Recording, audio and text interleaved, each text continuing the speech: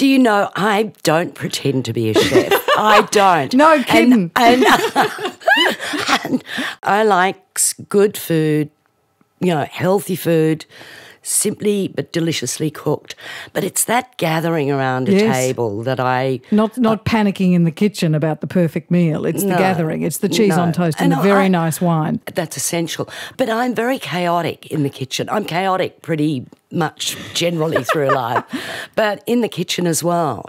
But it all comes out one way or another, more edible at some times than others. So it's the company. Really, it's the families, it's the friends, they're the things I value. Now, I've just trapped you there because I'm actually leading up to asking you about a disastrous dinner party with Rosanna Arquette. What happened?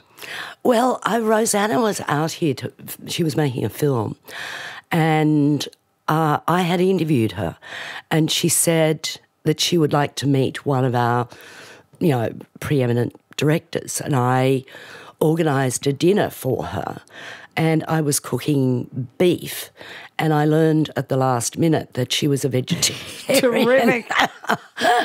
And I rang a friend who was a caterer, and I went, help, help, help, and she made the most delicious ratatouille and delivered around. I took credit for it, shamelessly.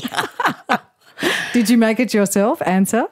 I'm glad you like it. No, I didn't lie, but, there are ways of getting around that sort of thing. So, but, I then got the recipe, and it's one of my staples for big parties because you can make a lot of it, and there's something for vegetarians. And, the mix of palates these days is extraordinary. It's a wonderful book, The Cheese on Toast, the ratatouille, and the wonderful reflections between yourself and your daughter Pip, and the family stories and the memoir and the film. It's a lovely combination. Thanks for coming in and telling us about it. Thank you so much for having me.